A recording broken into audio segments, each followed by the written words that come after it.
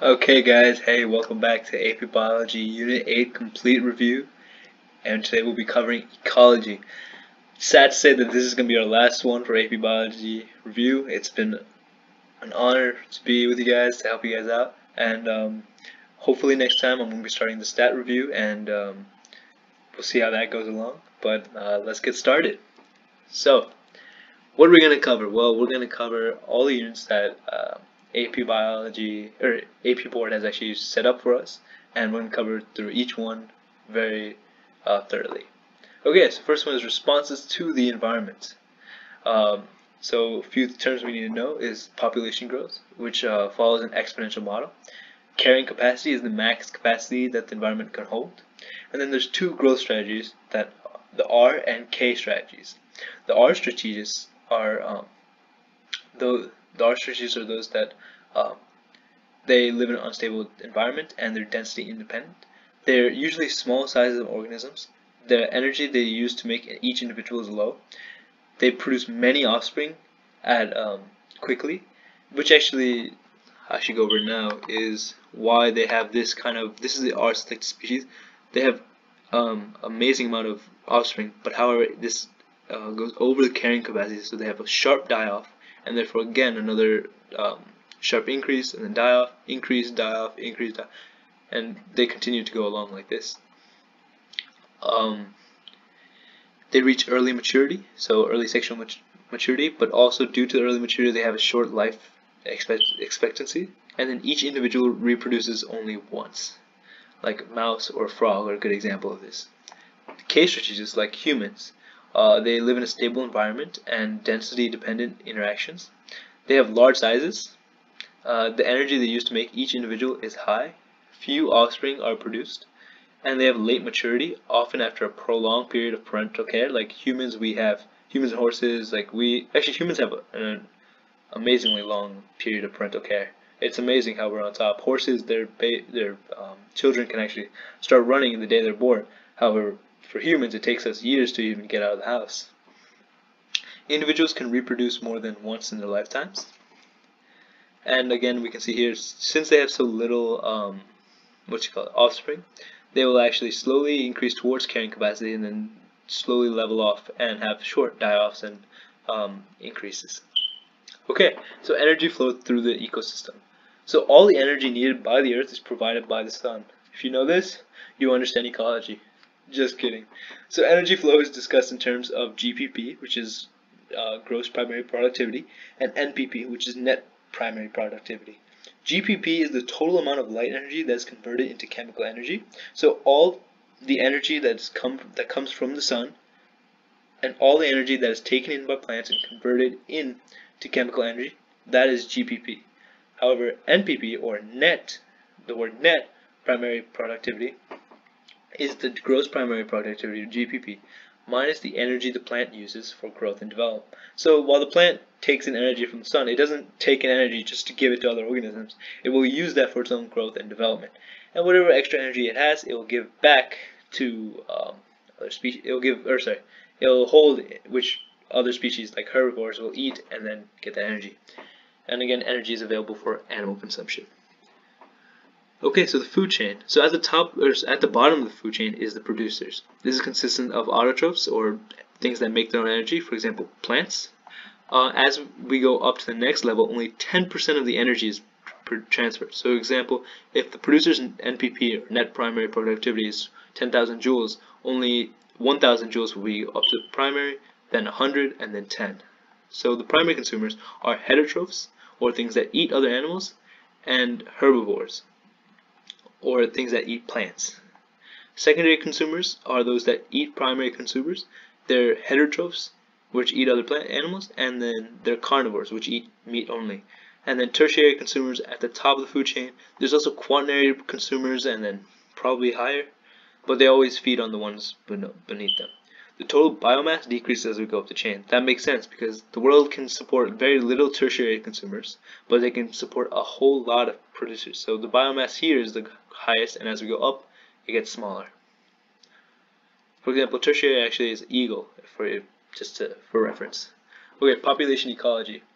Okay, here we go. So population is a group of individuals of one species living in one area and have the ability to interbreed and interact. So some properties is size. The individuals in the population, they differ in size, so how many individuals there are. Density, the number of individuals in a unit area, so 100 people per square mile. Dispersion is the pattern of individual spacing. There's three types of dispersion patterns. There's clumped, where they are grouped individuals. So for example, in here they're grouped up in small areas like wolves are in herds. Uniform, where they're evenly distributed. Lions, they each protect their own territory and therefore they don't overlap with each other. And then random is where there's no pattern or relationship, they just kind of live wherever they are. Survivorship curves, it shows the lifestyle and size and lifespan over time. The type 1 is there's low mortality early in life and high mortality at old ages. This is consistent with humans. This shows over time our population does not decrease very much, except when we get to older ages in which we die off. Type 2 is where there's constant mortality rate throughout life. So birds, over time they're constantly dying at the same rate. That sounds very bad. Type 3 is where there's high mortality rates early on, and actually there's low mortality rates at the end, so like trees. The age structure diagram is a distribution of individuals in age groups. So the age structure diagrams is used to examine a population, so for growth, stabilization, or decline. Do I discuss that earlier? No, I do not. So in age structure diagrams, which look like this, if they have this triangle shape pattern, it means that the population is growing. The way these are structured is on the right side is usually females, on the left is males. These are the age, so 0 through 5 is here, 5 through 10, 10 through 15, and so forth. And they go all the way to about 100 years. This is the population, sometimes in thousands, sometimes in millions. If there's more population at 0, 5, 10 at the earlier stages, this means that over time the population is actually going to grow. Since there's more people at this stage, there's going to be more later on. If it's roughly symmetric, so like a straight line, typically dying off around 80-ish, that means that the population is stabilizing, meaning there's no more people that are coming in and there's no extra that are dying. And last, if it's an inverted triangle, which means there's a lot of people at old ages but very little at the young ages, this means that the population is actually decreasing. This also is known as stage 4 in population growth, where places get more civilized. And I think there's a few countries like Germany that's already entered that stage. Okay, effects of density of populations. So density dependent factors are limiting factors depending on population density. As the population grows, these factors limit growth. So like competition for food, as there's more individuals, more of them want food, the same amount of food, and therefore they have production. The buildup of waste, predation, and disease also count as density dependent factors. Density independent factors is ones that don't matter depending on how many individuals live in that area. It's like earthquakes and tornadoes. They just occur and they kill things without any relationship to how many individuals there are. What I got confused earlier, I know it might seem stupid, but what I always got confused was like, if there's a tornado and there's more density, that means more things are dying, so they are dependent on density.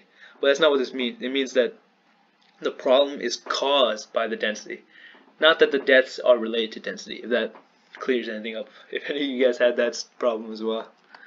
Okay, community ecology. So community interactions include competition. When two species compete for the same resources in an area, they are competitors.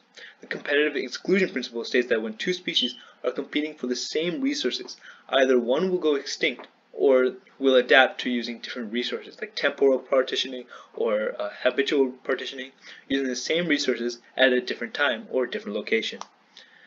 Predation is when an animal eats another animal or plant. Due to this, they evolve with defenses against predation, like plant thorns or animal camouflage. Aposematic coloration is the bright coloration used to scare animals to show they are poisonous. And then Batesian mimicry is like the copycat. It's copying another species that is poisonous for their own protection, like the viceroy, which is harmless. They have the same color to the monarch butterfly, which is poisonous. Mutualism is when both organisms benefit interactions, like humans and intestinal bacteria. And commensalism is when one organism benefits while the other is not affected. Parasitism is when one organism benefits at the expense of other expense of the host. Now you can see the coloring of each of them, and that shows whether it's a positive or negative. Mutualism, commensalism, in both cases either both organisms are benefiting or one is benefiting and the other is not affected. Parasitism is one is benefited and the other is negatively affected. Predation is again the same thing, and then competition is negative for both of them. Okay, so biodiversity. I think this is the last unit. Don't quote me on that. So biodiversity allows for species of plants and animals to adapt to changes in their environment. If a population has natural variation, it has a resilient population, and therefore it will likely have a natural phenotype that is resistant to a new disease or a gradual change in environment. This is an overlapping concept with other units that we've already discussed, so I won't have to go too much in depth with it. Oh, I was wrong. There's one more. Disruptions to ecosystems. So humans is literally the answer you need to know. Humans cause deforestation, overhunting, habitat disruption, and pollution, along with climate change. We make our Earth a worse place for the animals who cannot respond or adapt to the rapid changes in our ecosystem, since they need multiple generations to evolve. So they're dying in large numbers and species are going extinct all the time. Okay, so that is all you need to know for Unit 8. It has been a pleasure going through this entire review with you. If you have any questions, please leave in the comments below. And please subscribe. It goes a long way. Thank you so much.